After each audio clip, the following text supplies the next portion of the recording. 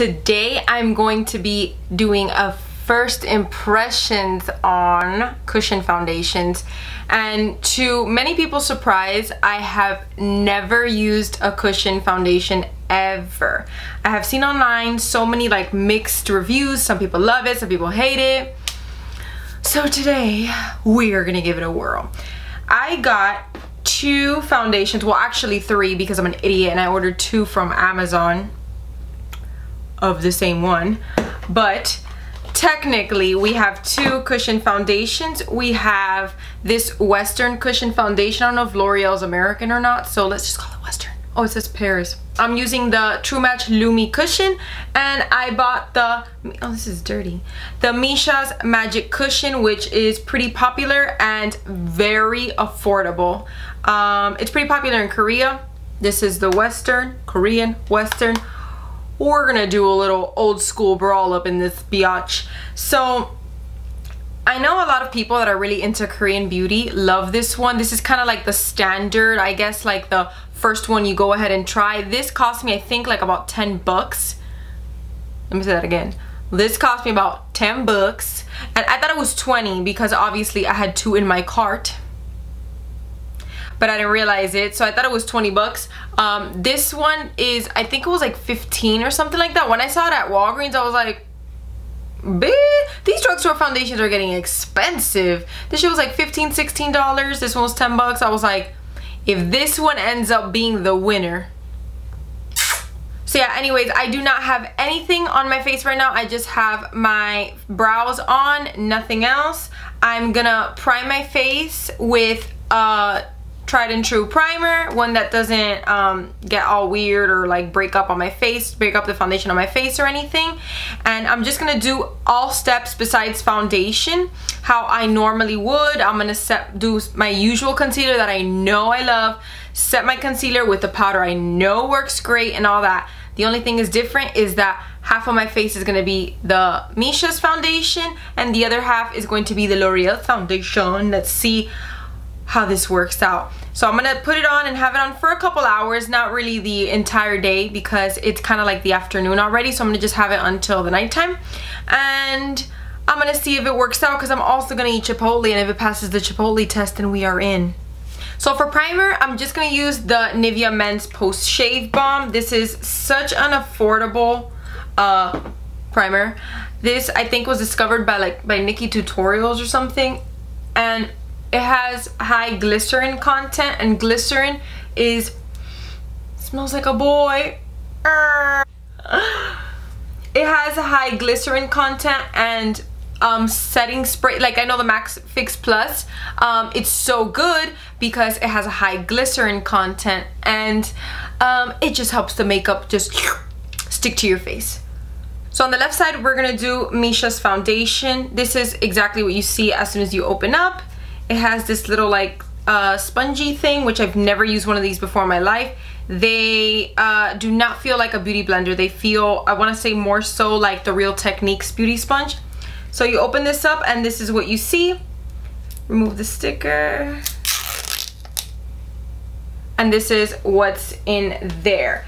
I tried to get the closest match possible. Let's see, let's hope and pray that I don't look like an orange Cheeto or whatever, or that I don't look super pale. I got it in the color 23, so I'm just going to press it in a little bit, and it seems like really liquidy, and it seems like it doesn't absorb into this little compact. I looked into the mirror and I see this like super, you guys can't really tell, but it looks super weird, like super fuzzy. How come you can't look into this mirror? Is that the sticker? Oh, I think it is. Hello? Okay. Alright, now it's coming off. Alright. Alright, so right off the bat, I noticed that it fills my pores pretty good. This is obviously a little bit too light for me, but that's fine. We're gonna go ham in some Give Me Sun bronzer. So, and then this sponge, so far I don't like it. It leaves a bunch of marks, like circles. As I go tapping, tapping, tapping, it leaves a circle, and then tapping, another circle. Like I feel like I'm gonna want to go in with my beauty blender and just make sure that everything is okay, but I really don't want to because I want to have like the full experience. And also this hurts my hand. This hurts. I feel like I'm being so picky right now. Like this hurts, this color, this, but honestly, like this is hurting my hand. I'm like, both foundations claim to be luminous and look bright on the skin. This does look it looks pretty dewy. Look how pale I look on the left. Oh my god. Oh my god, this is so, and this was, I think, their darkest shade, or one of their darkest shades. Oh my god. Let's hope this oxidizes and doesn't look as pale as what it looks like right now, because this looks pretty crazy. It seems to cover the redness a pretty decent amount. This does not have bad coverage. This is definitely not full coverage. This is for sure, I want to say, like a sheer coverage, and it's a bit tacky, but we'll give it a second as we go putting the other foundation on the other side. But it doesn't look as dewy as I thought it would. Oh my god, look how much paler I got on this side. Look at this. My mom's probably here. All right, let's go for the Lumi. I'm gonna assume I'm gonna be white on this side and like, I guess, a regular-ish color. This one's on Classic Buff. And I tried to see which color would be the closest to me, but the puff feels the exact same. So you see when you open it. This one is definitely, as soon as I go like this, just a little tap, the same pressure I used on the Mishas, there is way more product on there. Ah, it's coming out. There's way more product on there. Way more. Oh, this seems to be a much closer match. Good thing I'm not doing much this evening, except just eating Chipotle, hanging out with my mom, because if I had to go out like this. They both look dewy. They're not full coverage, and I don't think they claim to be. L'Oreal Lumi's claimed to be buildable. I do not see how it can be super buildable. Let me see. I have like a little bit, I don't know if you guys can tell, but I have a little bit of like redness there. Let me see if I can cover it up. And then I have freckles right here. I'm just pressing it into the skin. I still see a teeny bit of that redness, but it did cover it a little bit more than before.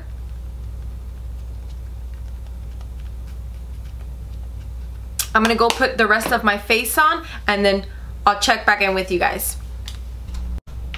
Alright guys, so I just threw on a simple look, and I am excited to see how it wears and if I end up really liking it. But I do know that I do not like the little applicator thingies. This, I do not like this.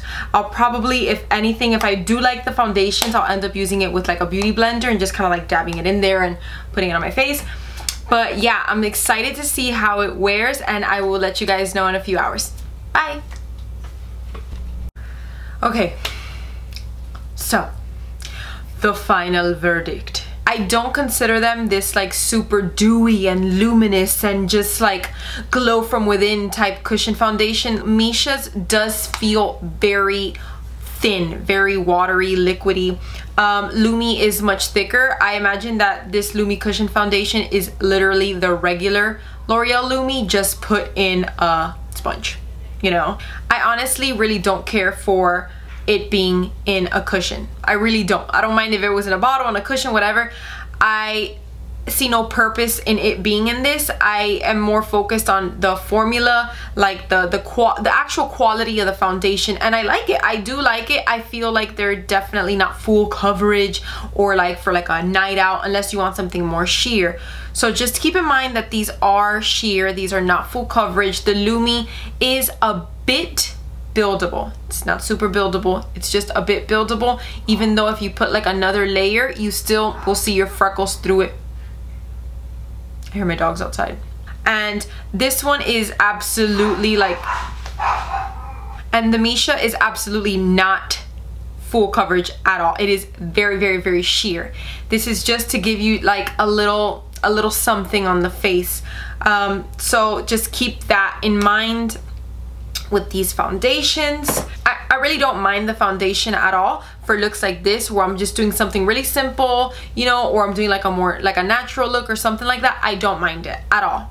I obviously, if I wear something like this to go to work or anything like that, which let's be real, I do not wear makeup to go to work, but if I had to, I would definitely love using one of these foundations that are more sheer and they don't feel heavy. It doesn't feel heavy at all, and that I love, because I hate when foundations, you feel them. You guys know what I'm talking about, right? Like, you know when you like feel the foundation and you're like, I want to die right now. My face feels so like, ugh. So yeah, that's basically it, guys. I really hope that you enjoyed this quick little review on both foundations. And if you guys have any cushion foundations that you feel like you've personally tried and you think that I would love, if you think it's more coverage or more dewy or whatever it is, comment down below and let me know. I definitely am dying to try out new products. I always am open to trying out different things. And yeah, so I will see you guys in my next video. Don't forget to give this video a thumbs up and to subscribe. Bye. What are you looking at, Naka? Coming home, coming home. Where's my moño?